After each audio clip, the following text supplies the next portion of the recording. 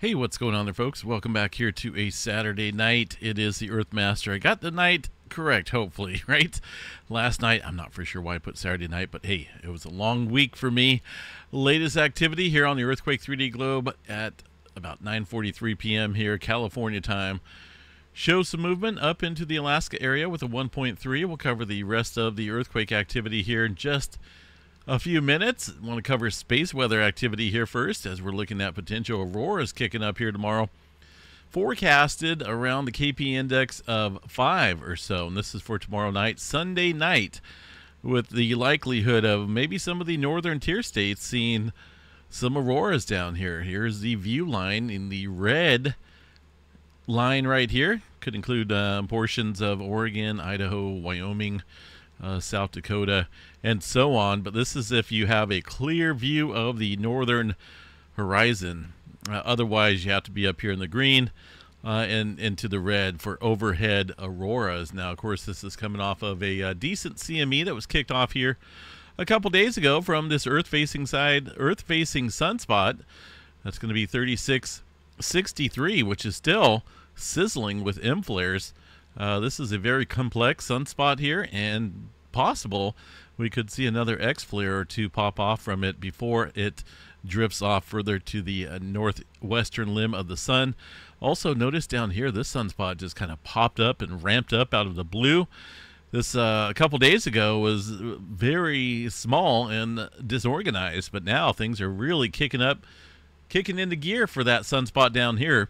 3664, looking quite dynamic. So we have at least two major sunspots that are facing the Earth and that harbor potential for some strong flares. Right now, 25% chance for an X flare, M flare at 75, and C flare up there around 99% chance or so. Look at all this M flare activity that's been sizzling up here. We've seen almost a couple close X's up here as far as the X flare class in the last 24 hours. There's 1, 2, and 3. These are large M flares, and the last X flare, of course, was over here about 48 hours or so ago. Now, while this sunspot is facing us, obviously we got to watch for some, the potential for some stronger flaring here. Right now, the aurora forecast for tonight, Saturday night, looks quiet. Not a whole lot going on. This forecast here is for tomorrow and tomorrow night. We'll definitely keep an eye on that. We could see a little bit above the KP index of 5 as forecasted. Looks like 5 to 6. That'd be a G2 class storm. So we'll check back on that in the morning, see how things are progressing in terms of the auroras. Now let's check out the CME activity and the solar wind prediction here from the Space Weather Prediction Center. Now the X flare here that popped off a couple days ago, going to be a very fast mover. Look at that. That was the X flare. Does look like it gives Earth a glancing blow there tomorrow night and into early Monday morning. So we'll definitely watch that and see how these models play out. Sometimes they nail it, and then sometimes they flop it. So we'll have to keep an eye on it. All right, let's see what's going on here for earthquake activity out here. Southern California rocking and rolling down here a little bit. I'm noticing a little bit of elevated activity out here tonight, scattered out and about, not specifically on one fault out here, but generally over the entire portion here, at least in this area. Roughly seems like it's about this fault system southward here, and on the Pacific side of the plate boundary, getting a crunch going on here tonight with quite a few earthquakes, even a little bit here in the hazard zone there on the San Andreas Fault. That's the southern branch. That one's pretty well tuned and primed for a big earthquake. It's been 300 and something years since a full rupture here along the southern branch of the San Andreas Fault, and it's just a matter of time here, folks. I mean, we keep saying that. I remember when I was a kid hearing about it many years ago, and so on, right? Well, does not get too complacent, because all it takes is maybe a little swarming out here to kick things off. There's all that earthquake activity is noted here. Got about 52 earthquakes in the Southern California area. All of those microquake, but I am noticing, like I mentioned here, a broader uptick here in the region. A little bit of swarming down here on the Imperial Fault, Brawley seismic zone, and also right here on the San Andreas Fault itself, along with many other fault systems here, making this an elevated area here tonight in California. Bay Area fairly quiet, Northern California quiet as well. Over here around the Blanco fracture zone, 4.3, this is well off the Oregon coast from earlier this afternoon. Looks like that is on the strike slip fault here. A lot of times when we see this earthquake activity out here on this fault, on this plate boundary, that would add further strain out here across the Northern California area and ultimately the southern end of the Cascadia subduction zone, but we're really not seeing anything yet in terms of uptick. Far as the tremor map here tonight, let's check this out, see what we got. 63, not a big number, but 63 epicenters of tremor here, Oregon, and a tad bit here in Northern California, but really no noticeable uptick along this area following this movement earlier today for that 4.3. Let's see here, outside of the Great Salt Lake area, 3.9 this morning. It looks like they had another 2.8 here. This area is riddled with fault systems, and, you know, they've seen some large earthquake activity out here as well. We don't really cover Utah too much, do we? But I guarantee you, they do get some big earthquakes out here, and it's an absolutely geologist dream out there. I was out here on Highway 50, and then I caught, I think it was 70 out here last week, and man, did I see some awesome, awesome fault structure out here. In the mountain range as I was heading out through the Rocky Mountains and further east. Let's check out I'm going to check out historical data out here. We're going to go 5.7 and above for this area, and I just want to look and see what's going on here. I'll show you guys some historical data from the USGS catalog for the Utah area. Just specifically Utah, we know Yellowstone can see some big earthquakes. We know Idaho can see some big ones, but you know, I feel like we leave Utah out of it quite often. So let's cover and see what's going on here. Now, I put 5.7 and above since the year 1000, but that doesn't mean that all of the earthquakes that have ever occurred are listed up here on the map. This is just the ones that the USGS has documented and you know, can somewhat confirm the earthquake activity. I remember this one back in 2020 here, 5.7 around the Salt Lake City area. But this area up north here where we're seeing the current ongoing activity today, seen a 6.6 back in 1934. So it does look like things can get a little bit bigger out here. 1934, not quite 100 years there in terms of stress built up, but 6.3 back in 1902. That's a little bit further down south. But I just want to look out here and see historically.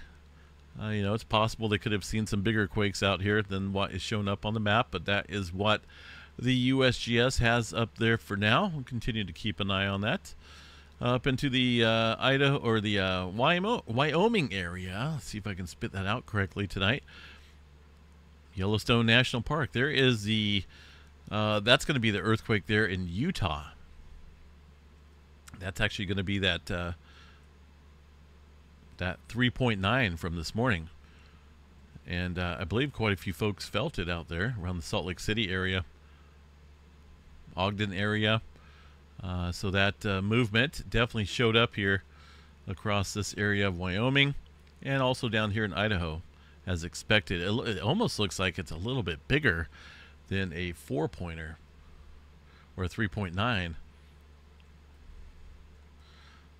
To me anyway. 4.8 kilometers deep.